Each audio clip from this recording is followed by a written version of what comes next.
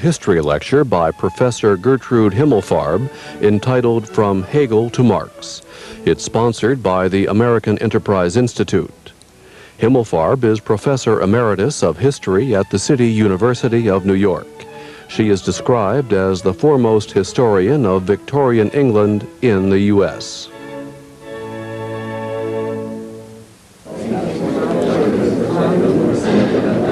Ladies and gentlemen, my name is Chris DeMuth. I'm president of the American Enterprise Institute, and I'm delighted to welcome you all here this afternoon for the May lecture in the Institute's Bradley Lecture Series.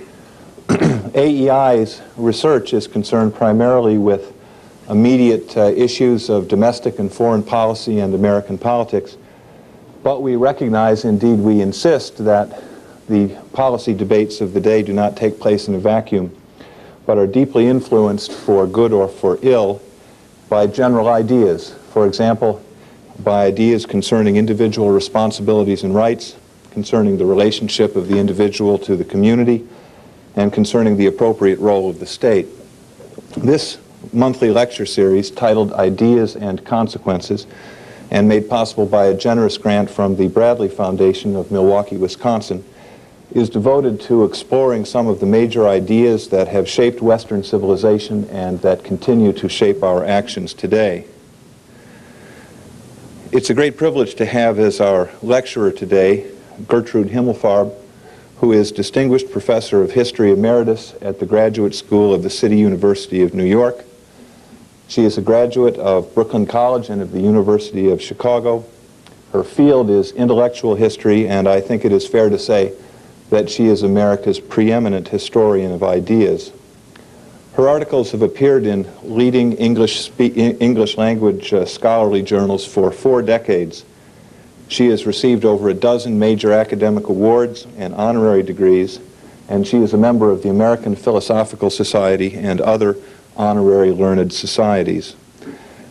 Her books include searching studies of the thought of Lord Acton, Charles Darwin, John Stuart Mill, and she is perhaps best known for her studies of the Victorian era, Victorian minds, the idea of poverty, England in the early industrial age, and marriage and morals among the Victorians.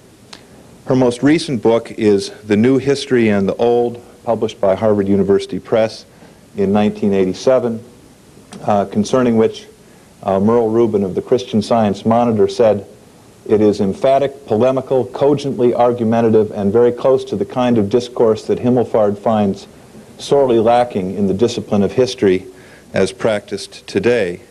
She is currently working on a further book concerning the idea of poverty, following on her book, The Idea of Poverty, published in 1984.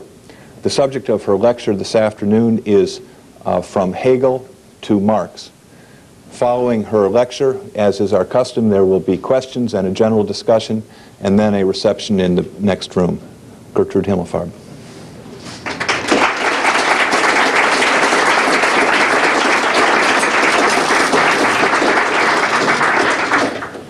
Thank you, Chris. Can I be heard? Among the other events no one was able to foresee, right up there with the collapse of communism in Eastern Europe, was the arrival of Hegel in Washington. First, by courtesy of Frank Fukuyama, who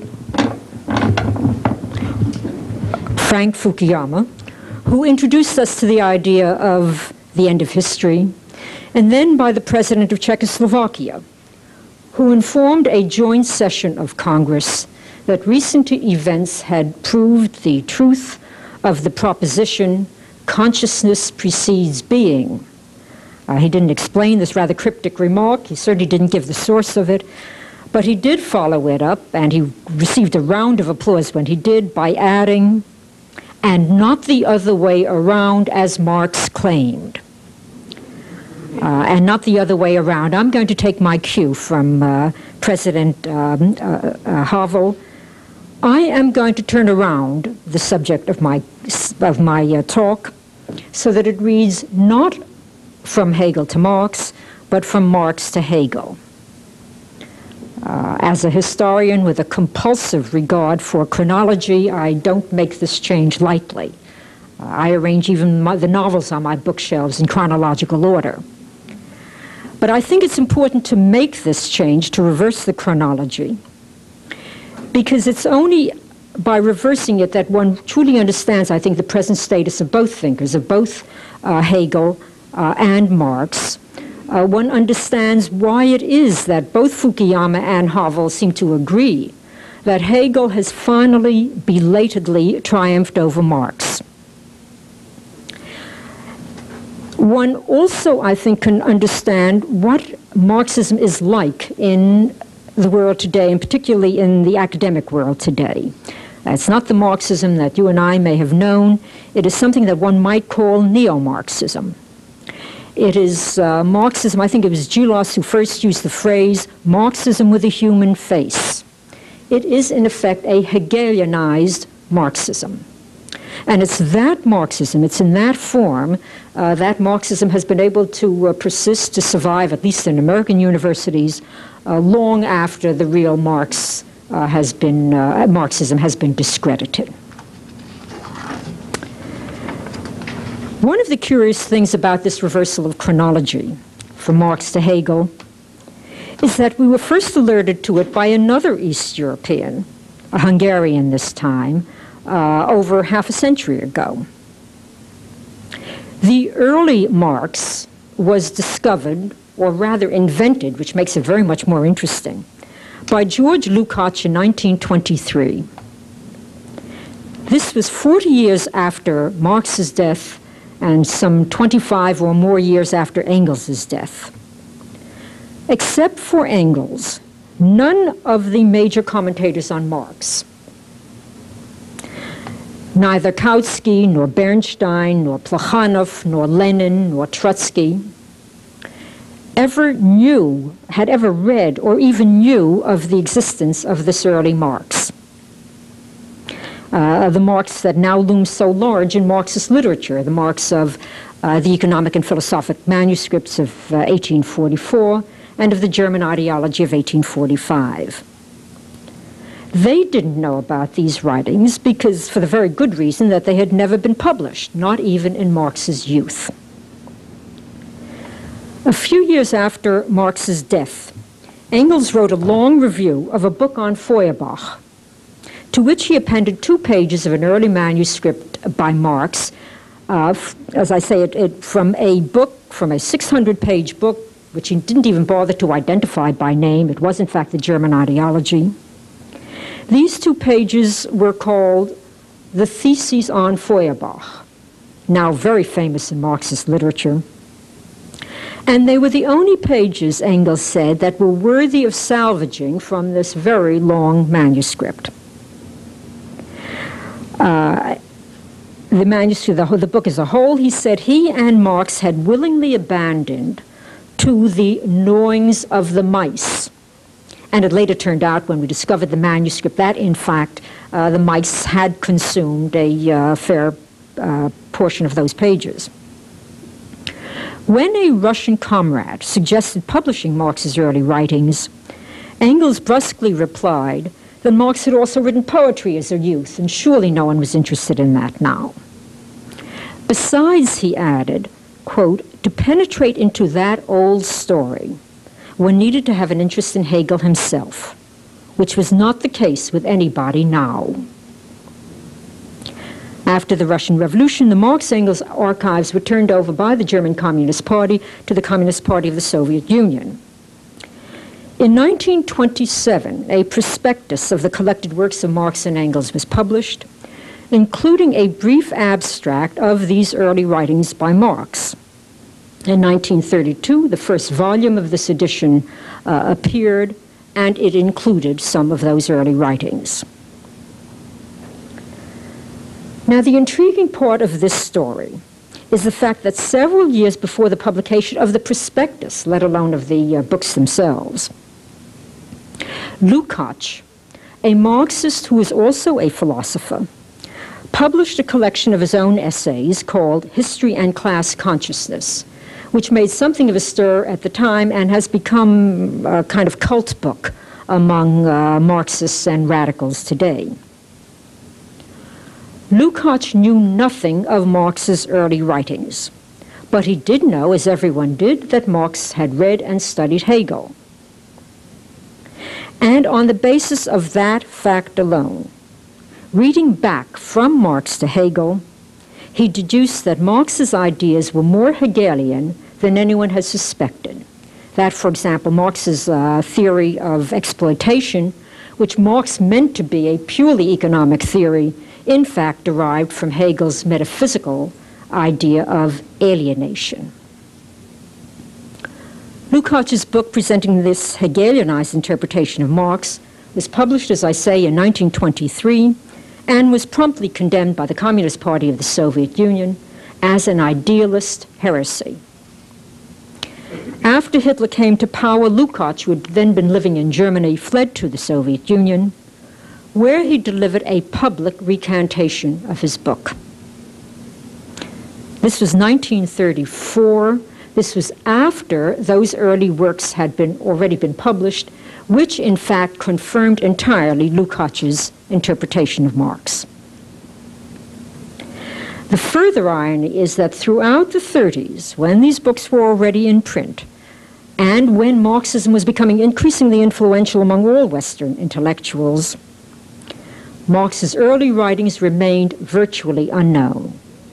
And it was not until after World War II, and when the French existentialists started to rediscover Hegel and Hegelianism, that the Hegelianized Marx, the young Marx, began to emerge, and in fact emerged so successfully that he completely overshadowed the so-called mature or classical Marx.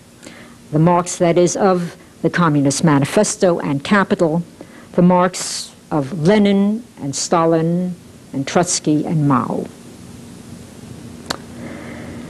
Let me go back then to Hegel, the fount of Marxism. And let me start with the usual apologies for brevity, superficiality, and so on, which are more than pro forma in this case, because taking on Marx and Hegel and the young Hegelians in between all in one talk is rather foolhardy.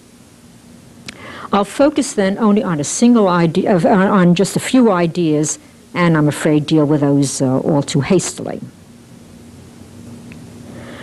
The main idea that links Marx to Hegel is the idea of history.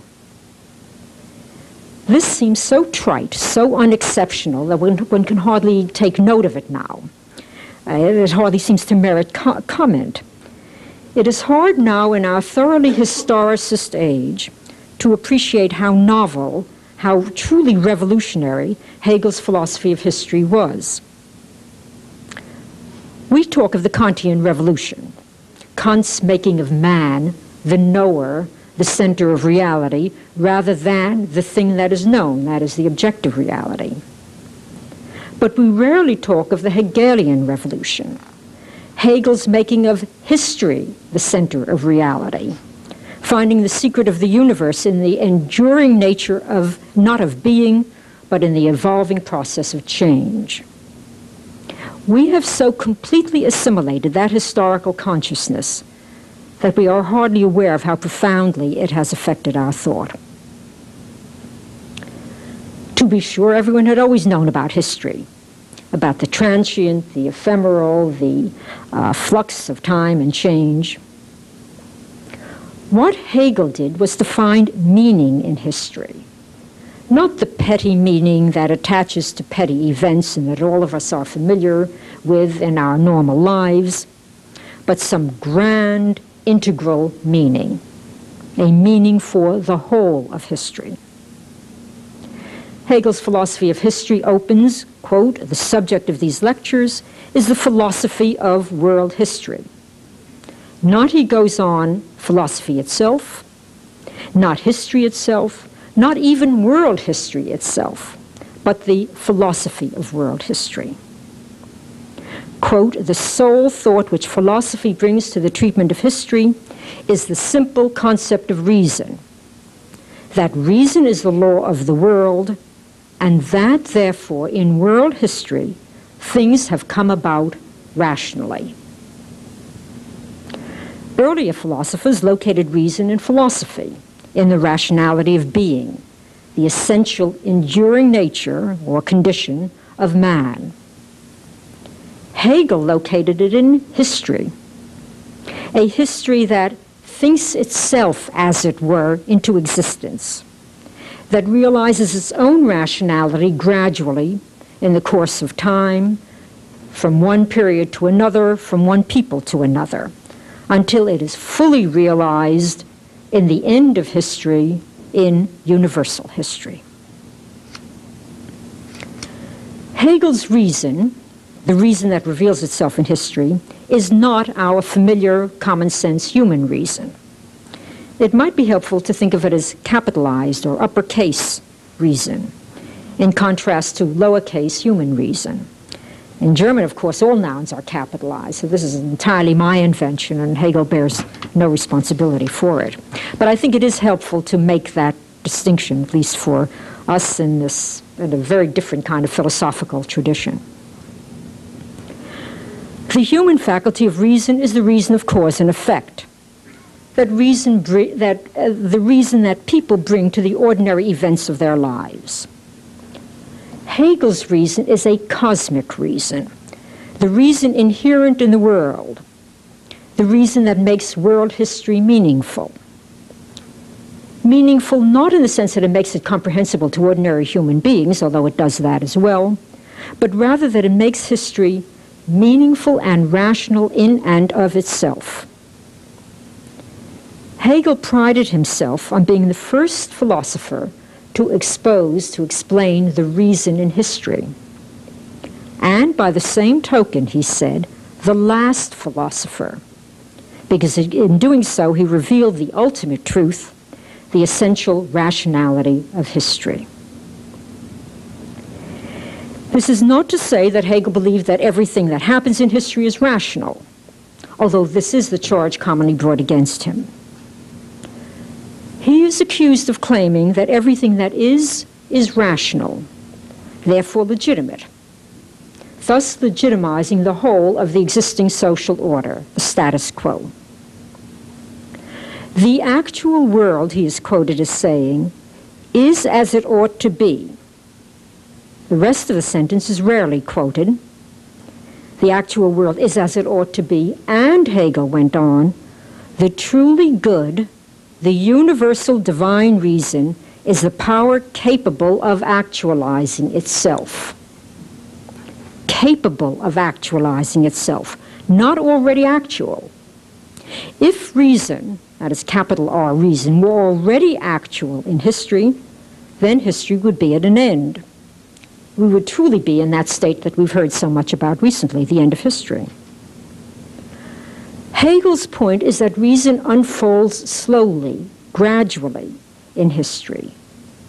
At any given time, reason is only partly present in history. The real, the actual, is only partially and potentially rational. It is by means of the dialectic of history, the dynamic of history, that that reason gradually realizes itself in history. Hegel's dialectic depends upon the double meaning of history. And here, too, the device of capitalization is useful. On the one hand, there is lowercase history, the familiar, empirical, factual history, what Hegel calls the actuality of history. And there is also uppercase history, history as it is penetrated by reason, history which is rational and purposive. Hegel does not deny the reality of lowercase history. On the contrary, he insists upon it. For it is only through this empirical, factual history that rational history can emerge. I just came across this quotation the other day. I can't resist reading it to you. Hegel once said that reading the newspaper is the morning prayer of the realist.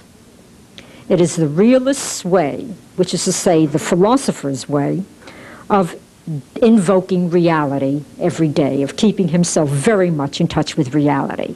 And it's that kind of reality, that kind of actuality that Hegel was very respectful of, even as he supposed that there was this larger capital R reason that was always informing history. Lowercase history, history as experienced by human beings in their daily lives, Hegel tells us, is full of unreason, violence, chance, contingency, confusion. It is here that men act out, he says, their needs, their passions, their interests, their characters, and their talents. And it is by means of this history, that is lowercase history, and only by means of this history, not by divine intervention or by some providential foresight or anything of that sort, that reason, capitalized reason, appears as the end product of history. Nothing, he says, nothing happens, nothing is accomplished, except by particular individuals seeking the satisfaction of their particular wants. And this is what he calls the cunning of reason. Reason using passion and interest to achieve its ends, using the particular to realize the universal. In pursuing their own passions and interests, individuals unwittingly produce results beyond their immediate purposes.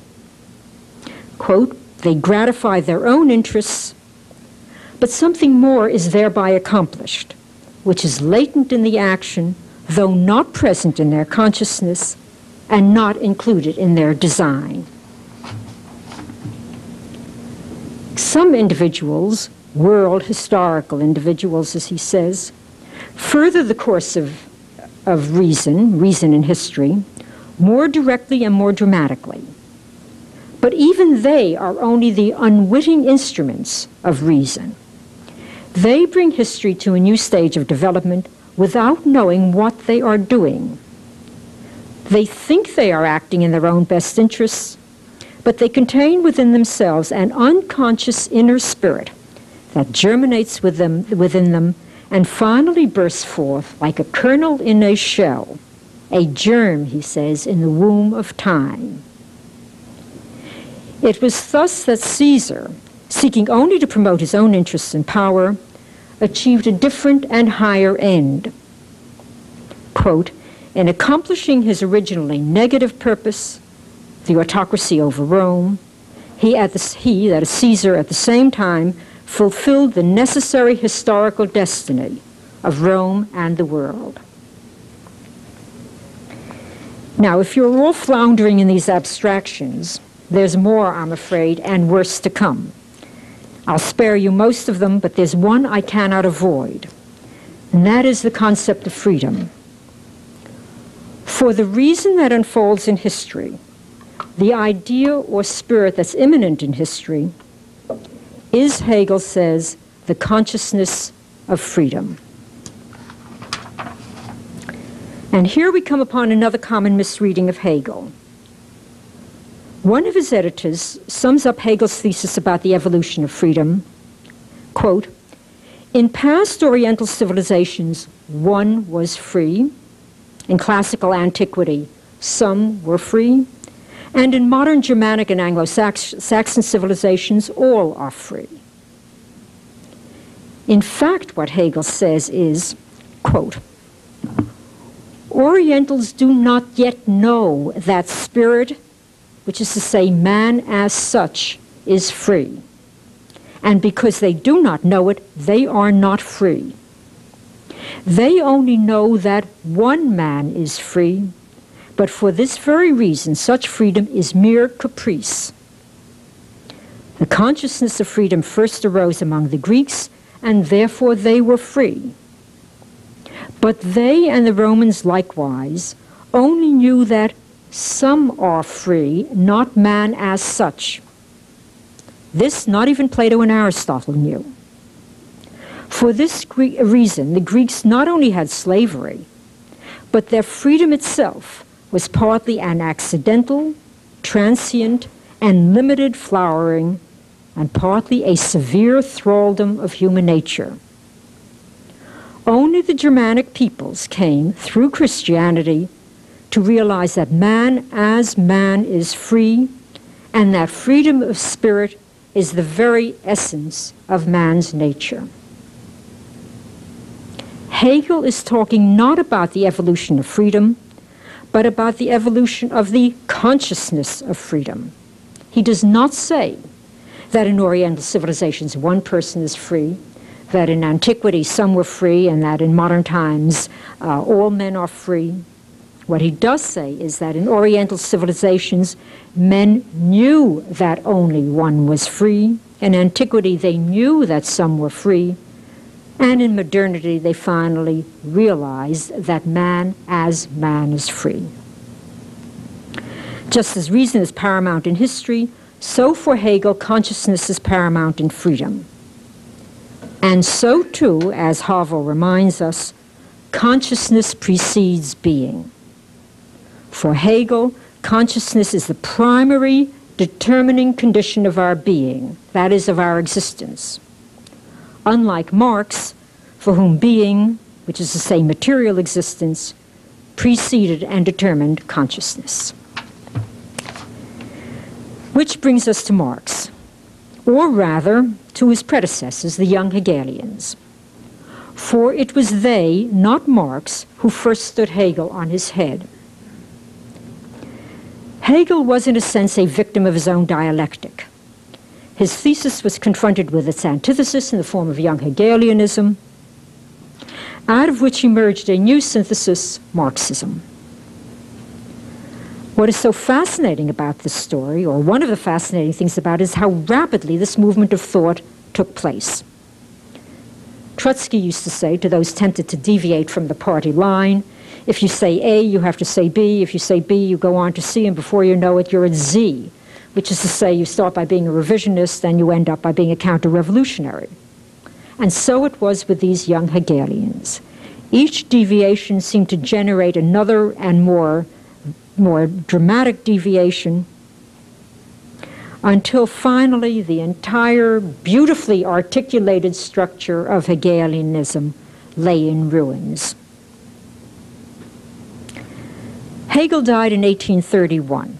Leaving behind two rival groups of young Hegelians, the left young Hegelians and the right young Hegelians. And these, by the way, were the terms that were used at the time and that were applied by them at the time. If we now pay attention only to the left young Hegelians, it is because one must admit they were simply more interesting than the right, and also because it was they who led to Marx, and it is Marx whom finally we are interested in. The traditional distinction between the two is that the right accepted the content of Hegel's thought, reason in history and the state as the embodiment of reason, while the left accepted the form, that is, the dialectic as the agent or the motive power, the moving power of history. Another way of differentiating them is in religious terms. The right assumed that Hegel's reason was equivalent to God, and therefore provided a philosophical and rational support of Christianity, while the left took his reason as a repudiation of Christianity, the replacement of religion and revelation by reason and philosophy. It was, in fact, religion that was the issue that most preoccupied the young Hegelians, the left young Hegelians as well as the right. Now this may seem so remarkable that, that many commentators have in fact denied that it was so. This, after all, was about 3/4 of a century after Voltaire had assured the enlightened world that the last king would shortly be strangled in the entrails of the last priest, or vice versa. I can never remember which is to be, but the effect, I think, is the same. Yet at this late date, well after the Enlightenment, the left still felt obliged to make war not against the priesthood, not against the religious establishment, but against religion itself. The religious battle started in 1835, only 4 years after Hegel's death, with the publication of David Strauss's Life of Jesus. The book burst like a bombshell throughout literate Europe. although in retrospect it seems mild enough. Its thesis is simple. The miracles recounted in the Gospels, including the divinity of Christ, are not literally true, but they are mythically true. They express the myth-making consciousness of the early Christians. They are the primitive communal beliefs that gave meaning, gave reason, to the experiences and history of that community. A few years later, Bruno Bauer took the argument a large step forward by denying not only the miracles and the miracles in the gospel and the divinity of Christ, but also the mythical and communal nature of these Christian beliefs. The Gospels, he insisted, are nothing more than the creations of individual men expressing their private beliefs. To ascribe to them any mythical or communal meaning, he insisted, is to be insufficiently philosophical, insufficiently rational. Now, both Strauss and Bauer claimed to be Hegelians. Each believed his interpretation to be the true Hegelian one. Feuerbach was the first of the young Hegelians to break with Hegel. In his Essence of Christianity, published in 1841, Feuerbach argued that religion is not only a failure of man's consciousness, as Bauer had said, but also a failure of man's humanity, a failure of man to realize himself fully as a man. Hegel's reason, Feuerbach said, is the last rational support of theology, because it makes of reason a God, a principle outside of man and superior to man, which man might aspire to, but which he could never completely comprehend or attain. It is necessary, Feuerbach said, to return God to man. And to do that, one has to turn Hegel upside down. It's Feuerbach who actually first used that expression. It is not, Feuerbach said, God who created man in God's image. It was man who created God in man's image. So long as man retains the idea of God or reason or any cosmic purpose outside of and superior to himself, man will be alienated from his own true being. To overcome that alienation, man has to emancipate himself not only from Christianity, but also from Hegel's reason, from the illusion of any idea, any spirit, any reason outside of himself. The essence of man, Feuerbach proclaimed, is man himself. Man's only religion is the religion of humanity. Man, he said, is the God of man. We have come a long way from Hegel, but not the whole way, for there was more to come. There was, most notably, Max Stirner. 3 years after Feuerbach turned Hegel upside down, Stirner turned Feuerbach upside down and convulsed the community of young Hegelians. Stirner's The Ego and His Own is a thoroughgoing denial of any transcendent principle, a denial of Feuerbach's man as God as much as of Hegel's reason as God. The religion of humanity, Stirner said, is still a religion. The only reality is the ego, the self, the I, the unique one. Beyond that, there is nothing. No religion, no morality, no community, and no truth. Long before Nietzsche, Stirner wrote, "As long as you believe in truth, you do not believe in yourself, and you are a servant, a religious man." The Ego and His Own concludes, "I am the owner of my might, and I am so when I know myself as unique. In the unique one, the owner himself returns to his creative nothing, of which he is born. Every higher essence above me be it God, be it man, weakens the feeling of uniqueness. All things are nothing to me. That was truly the culmination of young Hegelianism, a nihilism that was the very antithesis of Hegel's rationalism. And this movement of thought, from Hegelianism to Nietzscheanism, or one might, if one wants to identify Stirner, and I think for these purposes one can with Nietzsche, this movement of thought all took place within a single decade, and on the part of a very small group of very bright, very bold, very articulate, and very young men. Strauss was all of 27 when his book took Europe by storm, and the others were not very much older. In a sense, Hegel was responsible for it all. In retrospect, one can see that his thesis was bound to produce its antithesis. His idea of reason in history was so absolute, so intoxicating, that his followers were inevitably tempted to hasten the process of realizing or actualizing that reason in history. And not at the end of history, but right now, in the present. And not as a suprahuman idea, which would never be totally realizable by man, but as an idea within man and completely realizable by man.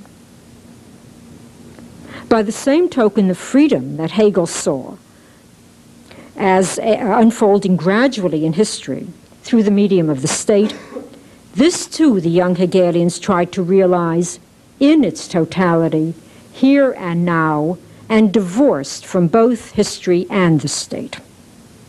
Stirner, of course, went still further, denying reason itself and asserting a radically individualistic freedom divorced from humanity itself. But it was Hegel, one might say, who was the real revolutionary. By creating a God of reason rather than revelation, he created a Frankenstein of a man-God and finally a godless man. And at this point and in this milieu, Marx appears on the scene. As intellectual generations are counted, 10 or 15 years to the generation, Marx and Engels were a generation younger than the other young Hegelians. For a brief period, both of them were in fact associated with some of the lesser-known young Hegelians, Arnold Ruger, Moses Hess, but they soon broke with this, and by 1845, when Marx was 27, exactly the same age as Strauss when he published his book, Marx and Engels, whom he had already met by this time, wrote together the German ideology, a diatribe, a 600-page diatribe against Bauer, Feuerbach, and Stirner. A declaration not so much of independence from the young Hegelians as a declaration of war.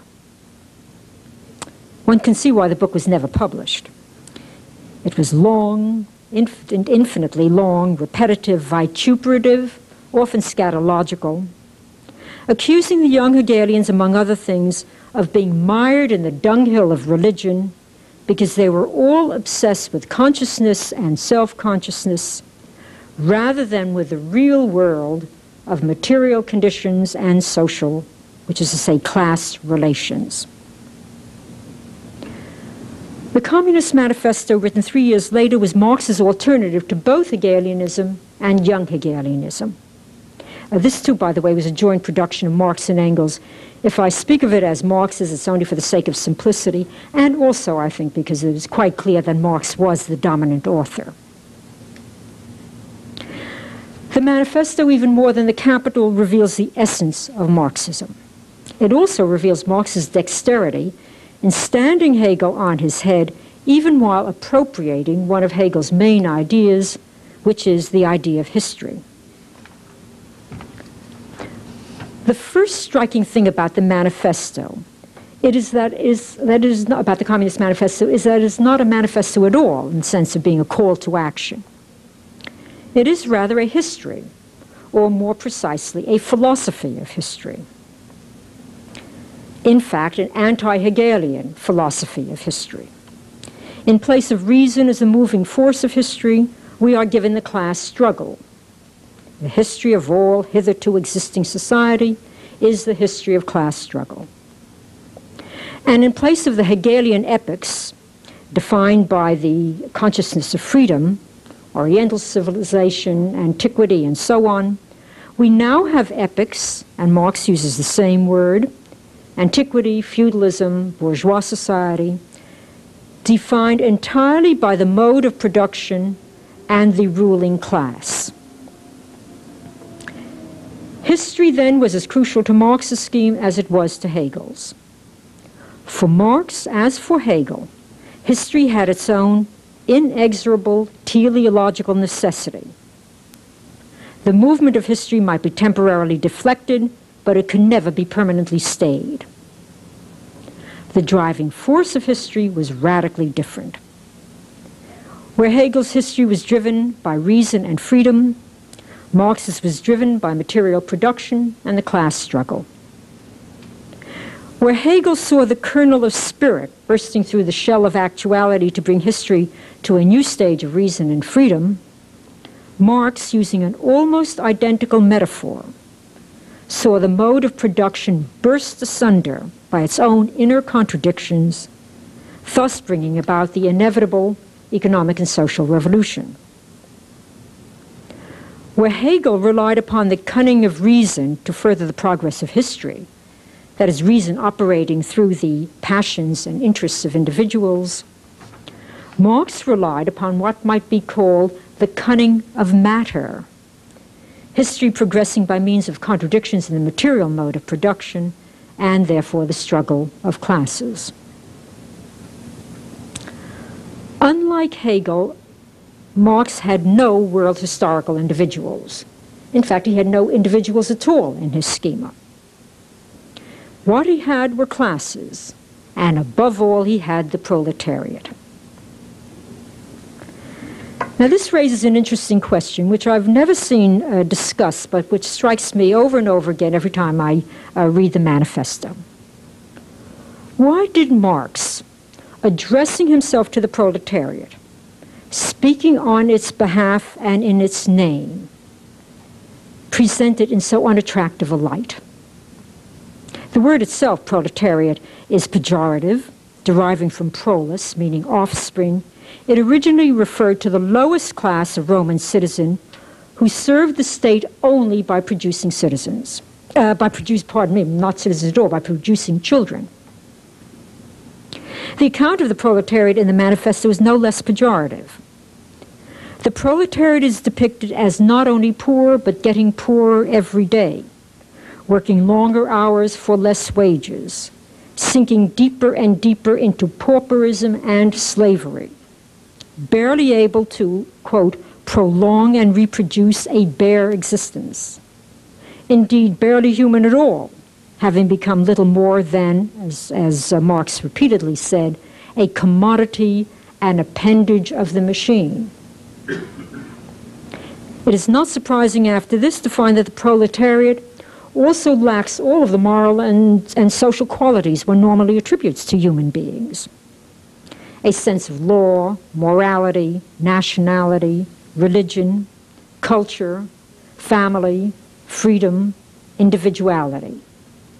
All of these, Marx says over and over again, all of these are bourgeois notions. They do not apply to the proletariat at all. On the subject of family, Marx is especially brutal. There is, he says, a practical absence of the family among the proletariat. What passes as family is little more than public prostitution. Communists, he says, do not have to introduce a community of women, since it has existed from time immemorial. The bourgeoisie, when they are not seeking out prostitutes and seducing each other's wives, have, quote, the wives and daughters of the proletarians at their disposal. And finally, and seems to me most brutally, All family ties among the proletarians are torn asunder, and their children transformed into simple articles of commerce and instruments of labor. This is an extraordinary picture of the class that was to be the bearer, the hero of the revolution. Later Marxists refer to it as the immiseration thesis, the idea that things are terrible and will have to get worse before they can get better. But this is a very abstract and academic way of looking at this very graphic portrait of the proletariat in the manifesto. The question is, why did Marx do it? Why did he depict the proletariat? Not so much as a class apart, but as a species apart. It was not only tactless of him, to say the least, it was demonstrably, visibly untrue. It had never been true. Things had never been that bad. Certainly by 1848, when the manifesto was written, it was less true than ever, for by then the conditions of the working classes were clearly improving, economically, culturally, even politically. It was not true, but it was necessary for Marx's purpose. It was necessary in order to create a historical schema that was thoroughly deterministic. Only if the proletariat was reduced to its lowest level, to the point of total pauperization and dehumanization, would the revolution be a historical necessity, not a matter of will or desire or consciousness, but of literal physical necessity.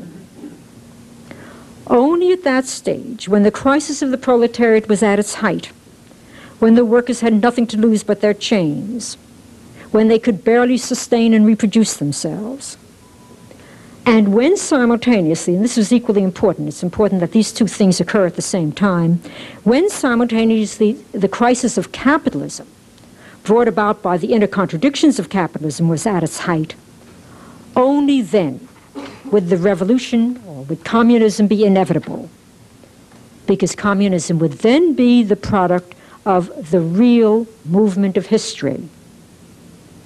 And the real movement of history, Marx repeatedly insisted, was what made his system, unlike all previous ones, scientific. It was Hegel who coined the term historical materialism to describe Marxism. There are commentators who argue that the concept was peculiar to Engels, that Marx would not have used it or approved of it. I myself find it entirely appropriate. If Hegelianism can be properly characterized as historical idealism, and that's not a bad shorthand phrase for it, Marxism can surely be properly described as historical materialism. In rejecting Hegel's idealism, Marx rejected not only reason as the impelling force of history, but also freedom. This is another extraordinary feature of the manifesto, the conspicuous absence in it of any idea of freedom. One would have thought that Marx would have invoked that idea, if only for rhetorical effect. He could have condemned capitalism for depriving the proletariat of freedom, the freedom to think and speak and act or believe or disbelieve, to organize, to vote, to be educated, and so on. And he could have made it one of the arguments in favor of socialism that it would give the proletariat the freedom presently enjoyed only by the bourgeoisie. It is a tribute to Marx's honesty that he did not do this. On the contrary, he spurned the idea of freedom. Every reference to freedom in the manifesto, with a single exception that I will come to, is invidious. Freedom, we are told, like family, law, religion, morality, individuality, is a, quote, bourgeois notion, an outgrowth of the conditions of bourgeois production and bourgeois property. Freedom means nothing more than free trade, free selling, and free buying. Religious liberty and freedom of consciousness, he writes, merely express the sway of free competition within the domain of knowledge, They are not eternal truths, but only the reflection of the social consciousness of past ages. The one exception, the only positive reference to freedom in the whole of the manifesto, appears in the very last sentence, in the description of communism. In place of the old bourgeois society, he writes, with its classes and class antagonisms, we shall have an association in which the free development of each is the condition of the free development of all. Period. End of quotation, end of description of communism. Free development. What did Marx mean by that? The only clue we have is in the German ideology. It is there that Marx gives us a memorable image of a communist society in which everyone enjoys a freedom that is totally unlike any kind of freedom ever contemplated by any bourgeois thinker such as John Stuart Mill. In contrast to bourgeois society, Marx says, where each person is confined to a particular productive role, a communist society, quote, regulates the general production and thus makes it possible for me to do one thing today and another tomorrow. To hunt in the morning, fish in the afternoon, rear cattle in the evening, criticize, by which Marx means philosophize, after dinner, just as I have a mind, without ever becoming hunter, fisherman, shepherd, or critic. Now, I myself don't know how a communist society can both regulate production and leave people free to do exactly as they like every minute of the day. But then I can't imagine a daily regimen in which one might hunt in the morning, fish in the afternoon, rear cattle in the evening, and philosophize after dinner. Can one really, by the way, rear cattle only in the evening? I'm sure that you milk cows in the morning as well. Or for that matter, can one really philosophize after dinner? One wonders what the proletariat of Marx's day, who were not hunters, fishermen, cattle rearers, or philosophers, but rather factory workers, what would they have made of this notion of freedom? Where, for that matter, does factory work come into it? Or did Marx intend industrialism, which is, after all, based upon a division of labor, did he intend industrialism to be abolished together with capitalism and private property? It's all very intriguing, very mystifying, and we're told nothing more about it, and one can well understand why Marx chose not to dwell very much on this final stage of communism. What is clear, however, is that freedom in the conventional bourgeois sense, the freedom of speech and press and religion and association, had no meaning, no value for Marx, except as a strategy in the struggle against capitalism. And so too consciousness had no meaning or value for him. And this too is puzzling at first sight. Why was Marx so insistent upon relegating consciousness, that is, ideas, beliefs, attitudes, sentiments, and so on, to the superstructure of reality, so that intellectual production, as he put it, was nothing more than a reflection of material production? By the way, that word production is very characteristic of Marx.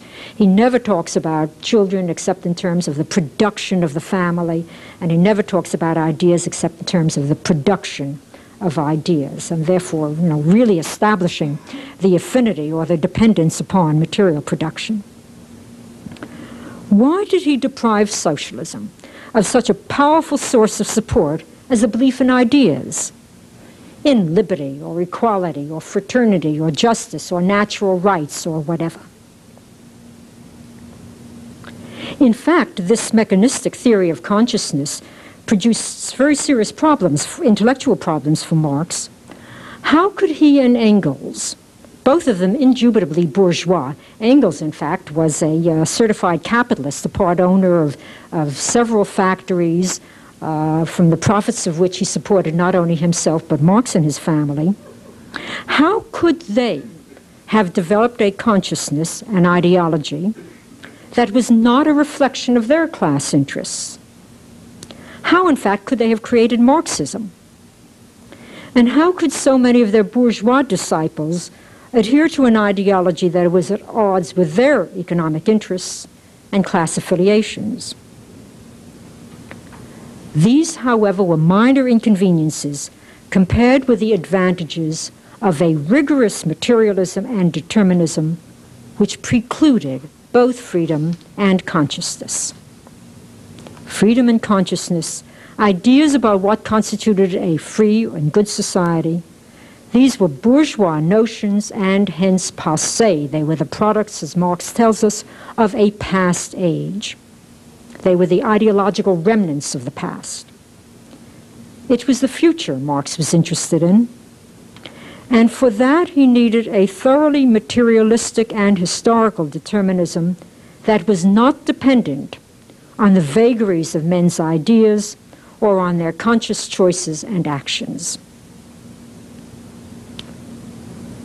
Marxism did not win converts because of its economic theories about value or surplus value. The economists soon exposed the fallacies of those ideas. Nor did it win converts because of its predictions about the pauperization of the proletariat and the proletarianization of the petty bourgeoisie. The economy itself soon belied those predictions. Nor did it win converts because of its insistence on the class struggle and revolution. Even Marxist revisionists had to give up some of those ideas. Nor did it win converts because it was full of compassion for human suffering, for the suffering of the proletariat. Marx himself had nothing but contempt for those who were interested in the proletariat merely, as he said in the manifesto, as the suffering class. Marxism won converts because it promised to win the future. And it promised to do so because of this potent combination of materialism and historicism. This is what Marx meant by the real movement of history, a movement brought about not by individuals pursuing their ideas and ideals, but by a class that necessarily, inexorably, even unwittingly, would bring about the revolution. This is what made Marxism, he was convinced, unlike all previous varieties of socialism, scientific. And this was its assurance of success. Nothing is as seductive as the assurance of success. It is sometimes said in criticism of Marxism that its historical determinism was its weakness. Why fight for communism if its success was assured? Why join, or for that matter form, a communist party if the proletariat itself, by its very existence, would bring about the revolution? But these are the arguments of logicians. Psychologists and politicians know that the bandwagon is the most effective political vehicle, that nothing works like success. What Marx called the real movement of history, we sometimes call the tide of history, or the wave of the future. Communism, the classless society, makes its appearance for Marx only at the end of history, but the movement for it is in the present. And it is the promise of that utopian end that justifies everything that happens in the present, all the harsh necessities of the present, the bloodshed and strife inherent in the class struggle and revolution, the tyranny and brutality inevitable in that intermediate stage of socialism that Marx called the dictatorship of the proletariat. To win the future, Marx was prepared to lose, to forfeit man, to abolish man, as C.S. Lewis said. Hannah Arendt once said that no thinker ever reduced man to a commodity as totally as Marx did. Adam Smith made of labor only a measure of value, a measure of exchange. Marx made of labor the source of value, and then proceeded to define man entirely in terms of his relation to the means of production. Even the term proletariat, in place of the usual familiar contemporary terms, workers or working classes, is invidious. Workers are individuals, and working classes reflects the plurality of groups that in fact was in existence at the time. And both of them preserve the dignity associated with the word work. Proletariat, on the other hand, denies the individuality of human beings and even the plurality of classes, recognizing only a single, undifferentiated class, a class that does not share a common human nature, what the Marxists now call a generic human nature, with other classes, a class that is totally distinctive, defined simply as an instrument of production. The Marxist combination of materialism and determinism is fatally anti-humanistic. It denies a consciousness, a mind, that is independent of material conditions. It denies a will and volition that are capable, perhaps, at least on occasion, of shaping the course of history. It denies an individuality that is not reducible to class. It denies both the idea and the reality of freedom, a freedom that is something more than the bourgeois freedom to buy and sell. It denies a morality that transcends class interests, and it denies the spirituality of man, spirituality in either the philosophical Hegelian sense or in the more orthodox religious sense. By putting Marx back into the Hegelian context, one can see what it meant to stand Hegel on his head. Paraphrasing the memorable saying of Freud, "Where the id was, there the ego shall be," one may say of Marx, "Where spirit was, there matter shall be." The so-called humanistic Marx, celebrated by neo-Marxists, is an oxymoron. It is in fact an insult to Marx, for it belies everything he sought so hard to achieve. As Yogi Berra, or was it Sam Goldwyn, would have said, if Marx were alive today, he would be turning in his grave. Thank you.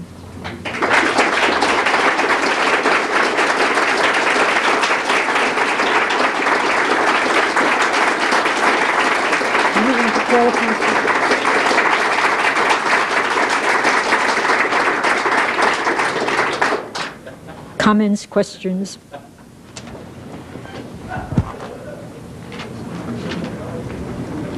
Yes.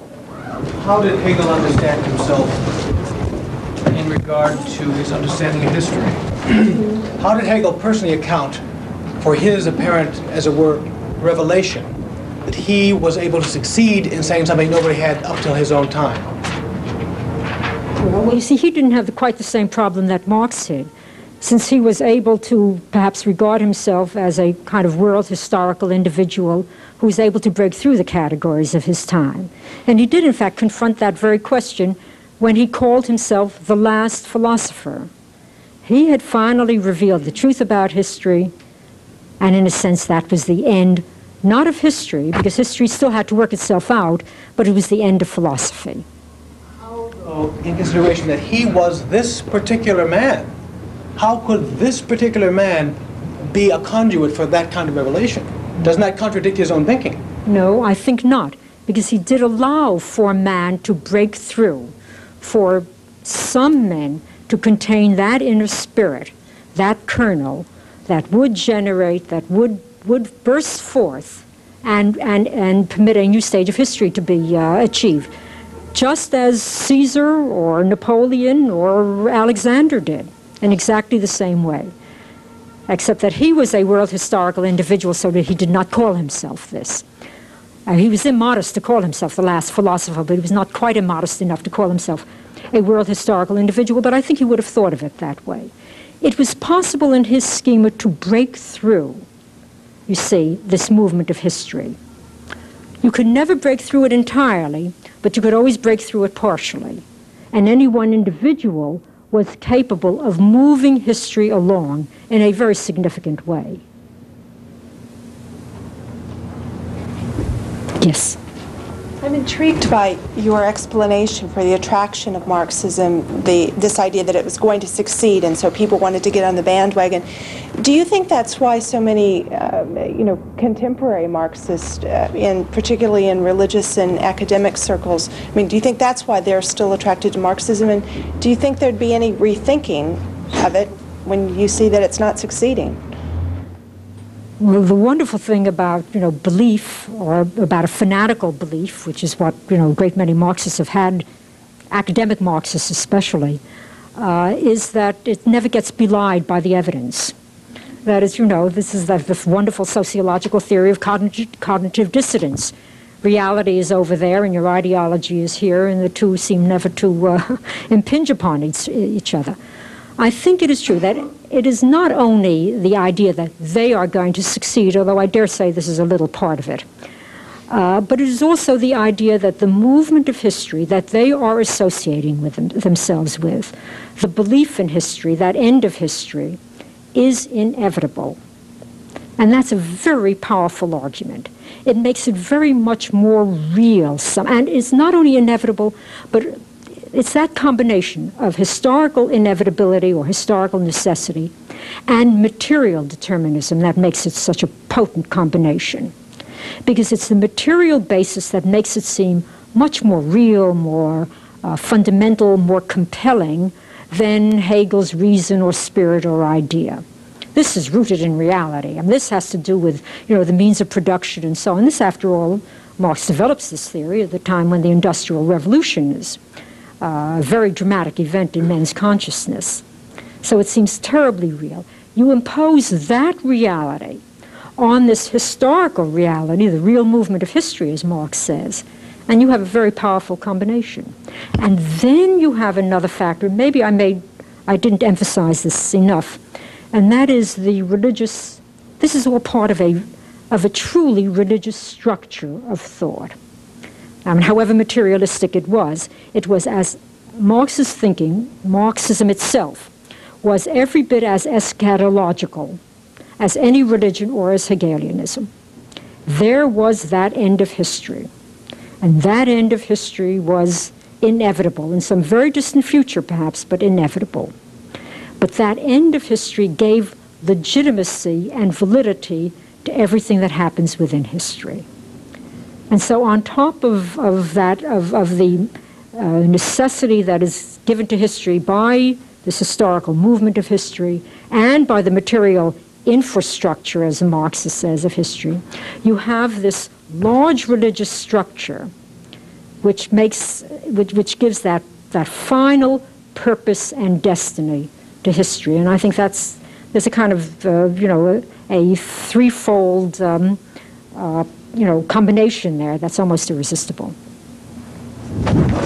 At the beginning of your talk, you mentioned that Lukács published a book in 1923 in which he related Marx to the young Hegelians. And then you said the Marx-Lenin Institute published some writings which were not published before then. And then after he fled, that was like 32, and then when he fled Germany, he recanted in Moscow. And I think the implication was that his recantation was really wrong, that the publication of 32 reinforced his dissertation. And towards the end, I think you said that the current neo-Marxism is a perversion. It was turning Marx into so. Now, my question is, are the current neo-Marxists, are they rediscovering Lukács's thesis or Lukács's recantation? Oh, no, Lukács's thesis.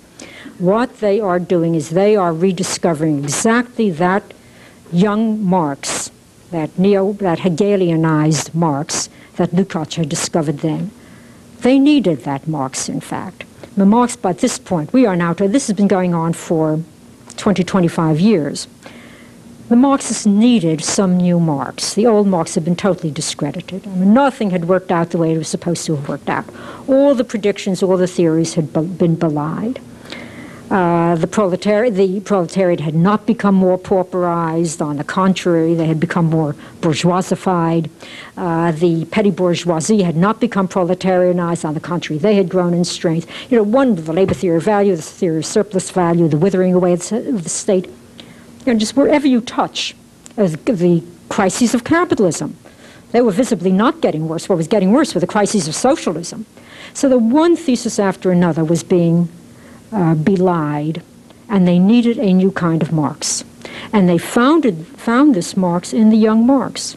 And so they suddenly discovered a Marx, or they invented a Marx, that had room for consciousness, allowed for a certain amount of freedom, permitted a kind of culture, you know, had some use for cultural concepts and so on.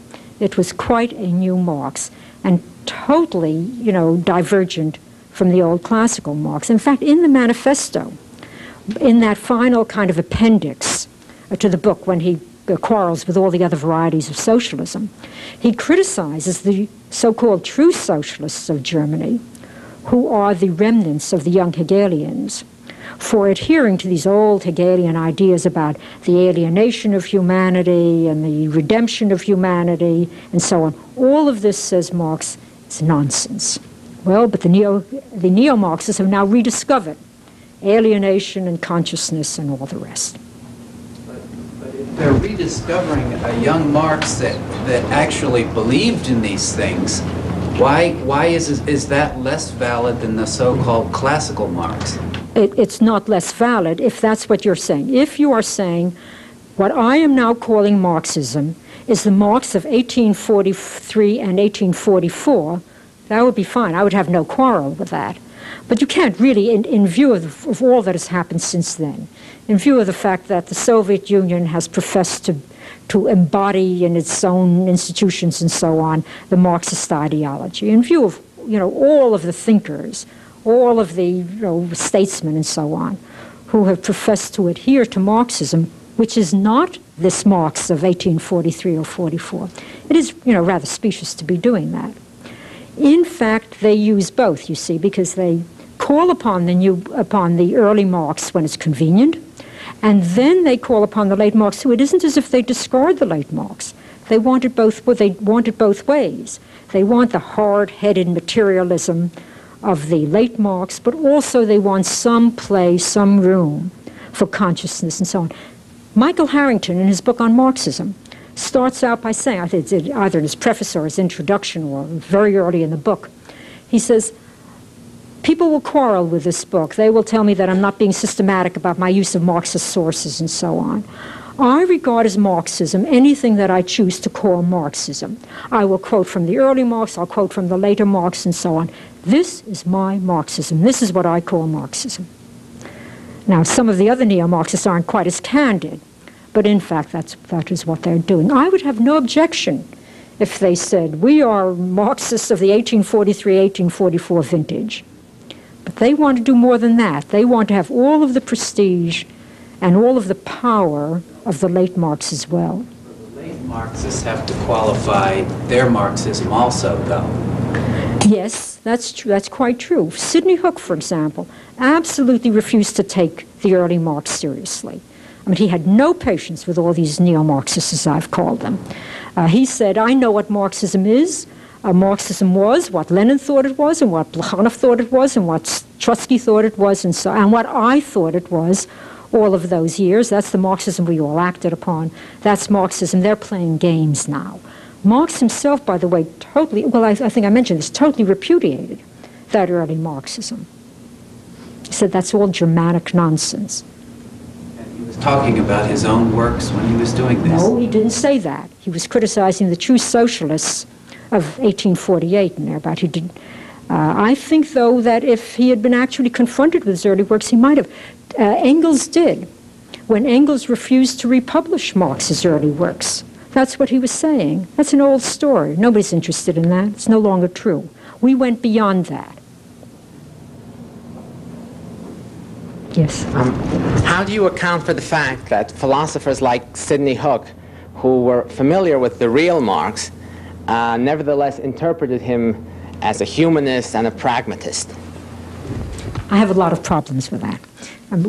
Sidney Hook and I have argued over many, many, many years about exactly this point.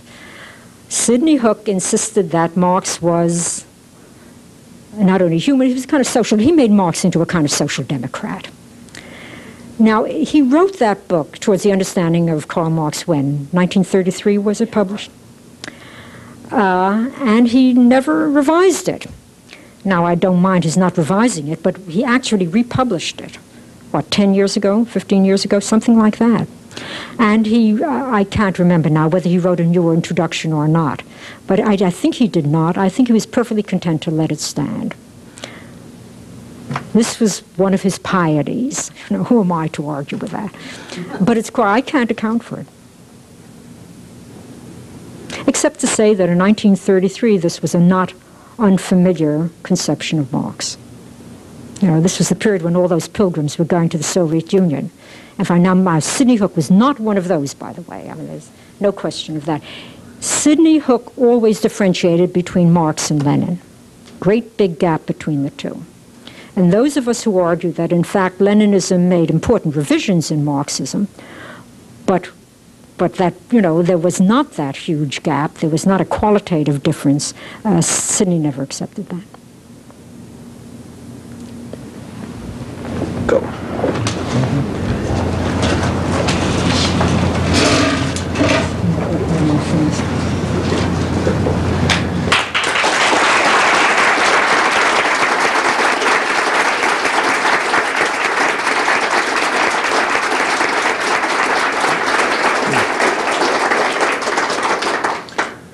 Professor Himmelfarb, I'd like to thank you for that thoroughly absorbing lecture. We will have a reception following immediately in the next room. We will reconvene on June 12th when Werner Dannhauser will lecture on If God is Dead, Is Everything Permitted? Thank you all very much.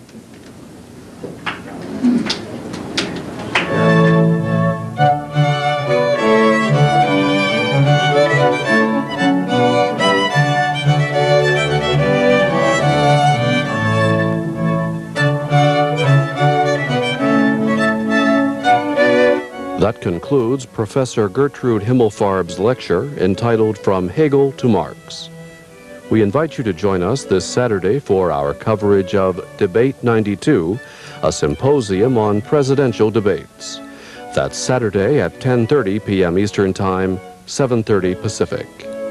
Coming up in a few moments, Charles Keating, chairman of the American Continental Corporation, and his views on the savings and loan industry.